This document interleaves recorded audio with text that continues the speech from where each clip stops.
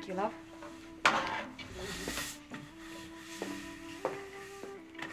You know, it doesn't even seem like our house anymore.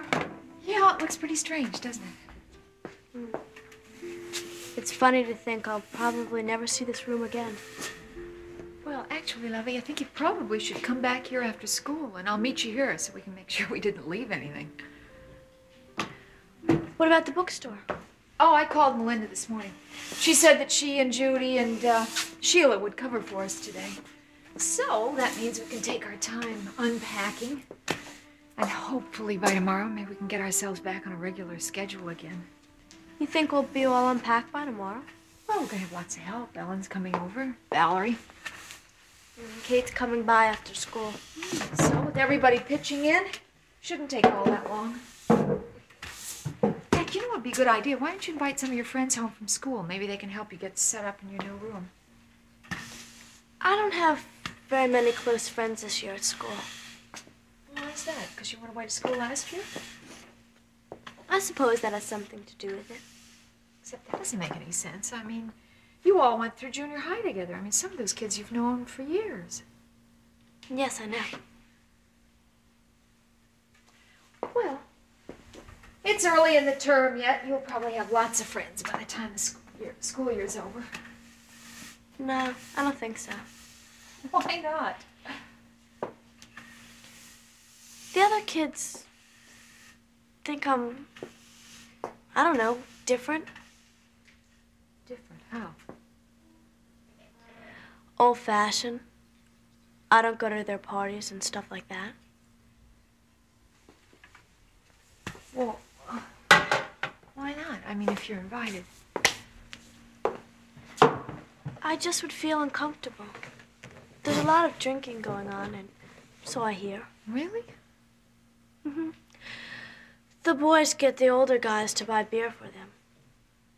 I don't know, I just don't like the sounds of it all. Not that I get any invitations anyway. Well, I'm certainly glad you realize that's not the sort of thing you want to be involved with. But, golly, I find it hard to believe that the parents would allow that sort of thing to go on in their homes. Oh, it's usually not in their homes. The kids go someplace that's out of the way. Either drive up to a lake, or they go find a friend that's older and has an apartment. Sometimes they go to an empty field or in the woods somewhere. Well, that sounds like they're just asking for trouble. I think so, too. Does this go on often? There's always a party somewhere. I hear all the other kids talk about it. Well, honey, if that's why they think you're different, I have to tell you, I'm glad they do. I just hope you don't feel all left out of things. Oh, I feel on the outside of everything these days. Oh, honey, certainly not everything. It's all my own fault anyway, but I'm not complaining. I like it better that way. I really don't feel like getting involved in things these days. I don't even feel like I'm alive most of the time. Well, I better go. Bets.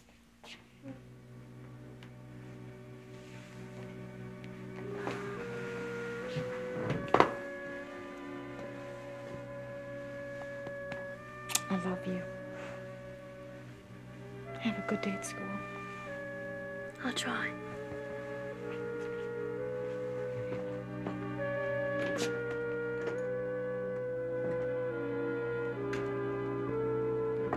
Where in the world is that man? First she says he'll be right back, and then she puts me on hold. It's ridiculous. Hello? Well, finally. Lisa, is that you? It most certainly is me. I know.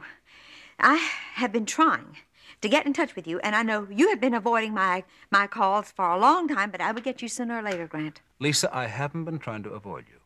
Oh, come on now, Grant. I left messages for you yesterday, several, but you didn't bother to return a single call.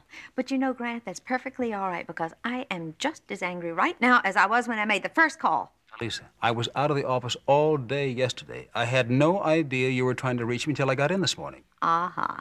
I see. Well, I called you the day before that, too. And Tom pretended he didn't know where you were. Oh, he wasn't pretending. I had to take a short trip outside of town to see a client. Tom knew nothing about that. All right. Let's forget about all the excuses. The reason why I am calling is I want you to know how I feel about your sending that Detective Lewis up here to quiz Bennett. Well, I have a pretty good idea how you feel about that. Well, at least I'm sure by now that you also know that your little plan backfired. Because our sheriff gave a very lovely speech defending Bennett. And I don't think you're going to get any more cooperation, and neither is your little detective. Lisa, now, Lewis, it wasn't my idea to send him up there. Now, he has proof that the man he has in custody couldn't possibly have tampered with the brakes of my car. Look, he isn't just going to drop the case. He wants to try to find the guilty party. Well, that has nothing to do with Bennett or me. Lisa, I really don't want to argue with you. Anyway, it's good to hear from you. I trust you're all right? I am just fine. But I am not going to be fine if you keep on hounding the man I'm going to marry. Do you want to... Oh, what's the matter? I didn't bother to explain anything to him anyway. Bennett! Well, Morning, honey.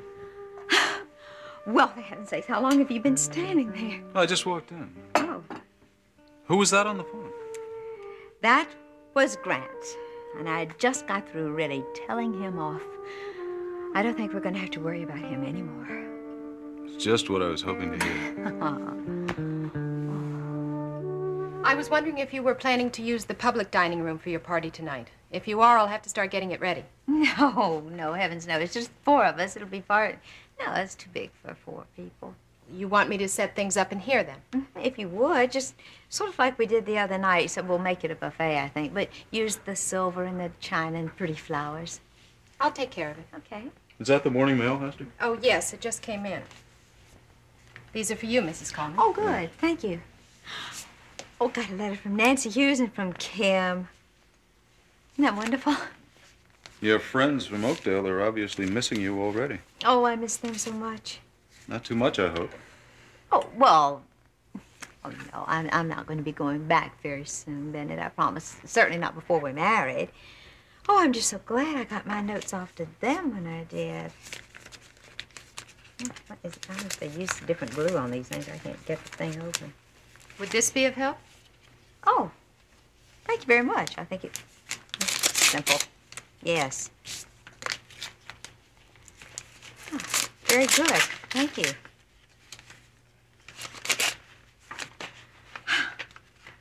I carry this with me most of the time. It comes in very handy. Well, always prepared, I see. I don't use it just for opening letters. I've used it to pry open windows and doors. They stick sometimes because of their age. I see. Well, thank you very much. I'll go get started on the flowers.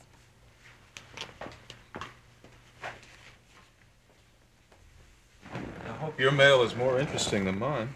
Oh, yeah. It's from Kim.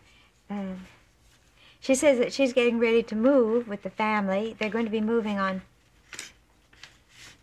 That would be today. Today's her moving day. Well, she's going to move into that, the complex where Bob lives. I see. Oh, it's such a lovely place. It's really not a complex. It's more of a townhouses. I really hate those modern apartment buildings. Everyone's stacked up on top of each other. There's no privacy. Oh, darling, I cannot wait to have my friends come here and see where we are. Oh, they're going to be so envious of all this spaciousness. Well, I wouldn't invite them until... Until what? Well, until we have more rooms ready for the guests. I don't intend to wait that long. Besides, I can't wait for my friends to get up here. I want to show you off. And I want them to really get to know you in your own surroundings. Grant? Oh, Bob, come in. How are you? I'm fine. I don't want to interrupt anything. No, you're not. No. Come in. Mary thought that Tom was still here. I just wanted to take him to lunch. I dismissed him. How are things going? Little hectic. I'm flying to London tomorrow. That's what I wanted to talk to Tom about. Oh, yeah. Well, sit down. Thank you. You going on business or pleasure? A little of both. I want to spend some time with my sister, Penny. Well, I envy your trip. London is my favorite city in the whole world. I'm afraid I won't be there very long. Have you talked to Lisa? Yes, I talked to her early this morning. How is she? Furious as usual. Detective Lewis went up to Norwich and questioned Bennett Hadley again, and naturally Lisa is blaming me for the whole thing. You know, if there is the slightest chance that Hadley has something to do with this, Lisa should get out of that inn right away. Try telling her that. Excuse me. Yes, ma'am. Oh, yes, have him come in, yeah. Lieutenant Lewis. Well, I'm sure you two have things to discuss. No, Bob, stay here. Look, if he has some news, you should hear it. You sure you don't mind? Lieutenant, come in. Okie doke. You know Dr. Hughes? Yes. How are you, Dr. I'm Hughes? fine, thank you, Lieutenant. Good. Lieutenant, I'd like Bob to stay here. He shares my concern about Lisa. Well, I went up to Norwich yesterday, spoke to Mr. Hadley, and I spent all day yesterday trying to confirm his story. His story? The day that Mr. Coleman's brakes were tampered with, he claims that he was in his room at the Oakdale Motor Inn working on a book that he's been writing. Were there any witnesses? I talked to a lot of the people that worked at the Motor Inn. None of them can remember any specific dates, but they did say that Hadley spent most of his days working in his room. But that doesn't mean he was there on the day in question. No. He did make several room service charges that day, but without knowing what time he made them, it's no proof of anything. What it comes down to is a case of our suspicions versus Bennett's story. Doesn't mean anything unless we come up with some hard evidence. That's right. Although Although what? Is there some evidence? nothing that would hold up in court. It's just that my years on the job taught me to observe human nature very closely. It may not prove anything, but it gives me some interesting insights. This man, Hadley, is a very strange person. In what way, Lieutenant? Well, I know he has a vicious temper that he's constantly fighting to keep in control. The whole time that I was interviewing him, he was clenching and unclenching his fist. There was anger in his eyes, almost as if he wanted to rip me apart with his bare hands. Yes, I've seen that look.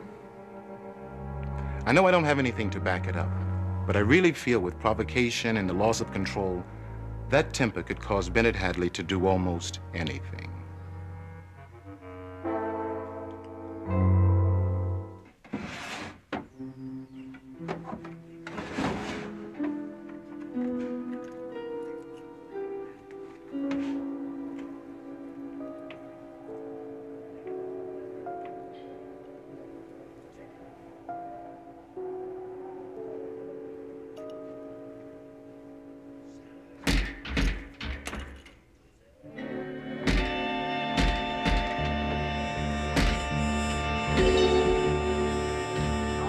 Well, I dealt with your publishing company, you know, back when I ran the bookstore. Well, I'm glad to hear that. Oh, yes. I love the things that you published and always look forward so much to the new list that came out. Well, obviously you have excellent taste. If I'm ever in Oakdale, I'll have to stop in and take a look at your store. Well, you could do that, but it's not anything really special, nothing impressive. Well, I like all bookstores. I can spend hours browsing through the bookshelves because, like people, each store has a personality all its own. Yes. Esther, will you watch what you're doing? Oh, I'm sorry. Never mind about that. I do wish you'd learn to be more careful. Bennett, dear, I'm very sorry. Well, Bennett, I want to thank you again for having my nephew and me over here this evening. Quite welcome. You know, it's not often that I get an invitation to a wonderful dinner like this. Of course, I know that Derek is the main attraction tonight. Oh, no, don't be silly. We enjoy having both of you here. Yeah, you're very gracious, Mrs. Cole. Please call me Lisa. I think Mrs. Coleman, that sounds so formal, and I don't want to be formal with my friends. All right. Lisa. Such a lovely name, and it fits you perfectly. Thank you so much. Bennett, may I have just a touch more wine, please? Oh, of course. Here, I'll do it. Well, thank you very much. It really is good wine, don't you think? Excellent. Oh, Dr. Bickford, did you tell Derek that Bennett's a writer? I thought he might be interested, you know.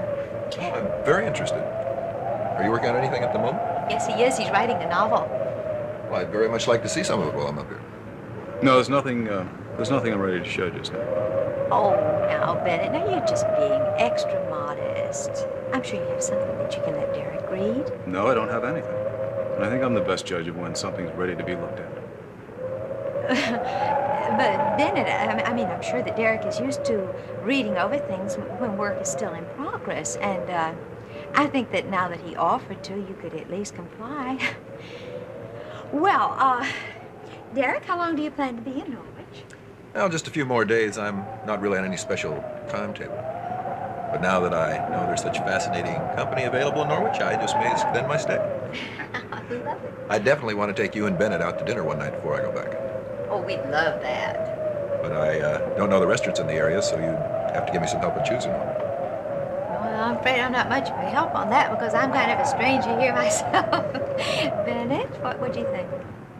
I'm afraid we're going to have to decline your very kind invitation, but Lisa seems to have forgotten that we're busy for the next few evenings. Well, then I will have to extend my stay. You just let me know when you're free.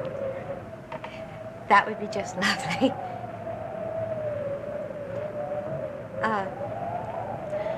I think I'd like a little bit more of this wonderful wine. Lisa, don't you think you've had enough wine? Oh, no, I haven't. No, I have just a little bit more. It makes me feel warm and relaxed and just... Well, it really is a lovely wine. It is. Thank you. Well, I hate to say this, but Derek, I think it's time we started to head home before the storm gets any worse. Oh, no, Dr. Becker, please, not yet. Well, I'm afraid the driving's going to be pretty bad as it is, what with the wind and heavy rain. Yeah, I think he's right. We should go, much as I hate to. But first, a toast to a very beautiful and extremely charming hostess.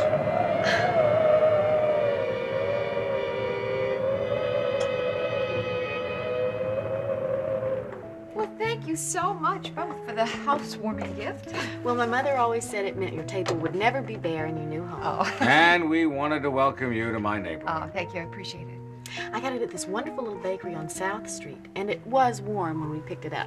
You were supposed to be here earlier, but I was the one that made us late. Oh, well, I'm just sorry you missed everybody. David and Ellen and Valerie and Kate, everybody here helping with the move. And then, of course, everybody stayed for dinner, which they very kindly provided. What has Valerie heard from Alex? Well, of course, he writes that he misses them terribly. And he really is enjoying his work in South America. Oh, I bet he'll have some great stories when he gets back. Yeah. Oh, Betsy's going to be disappointed she missed the two of you. This has been such a long day. She was exhausted. She went right on to bed. Yeah, I bet she was. Yeah. I forgot to ask you, when are you leaving for London? Tomorrow. You going to be there long? I don't expect to be. Oh, I suppose you'll visit with your sister while you're there. Oh, yes. I'll spend as much time as I can with Penny. Don't you wish you were going? Oh, I would be going if it wasn't for Ian being in the hospital. I'd love to see Penny, and I adore London. Oh, I know, I do too. Listen, why don't you invite your sister home for a visit now? I would love to meet her. I'll certainly do that. Okay. Young lady, I better get you home. Oh, I'm sorry you had to rush off. Well, I've got a breakfast date with my son tomorrow morning, and I still have some packing to do. I'll see you later then. Bye-bye. Good night. And happy trip. Thank you. Bye. Bye now.